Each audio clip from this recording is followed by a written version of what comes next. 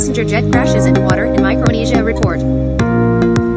Everyone flying aboard an Air Niugini plane that crash-landed in the water early Friday in the Federated States of Micronesia (FSM) has survived, officials said. The incident occurred in Chuuk, an official with the country's Division of Civil Aviation told RNZ Pacific.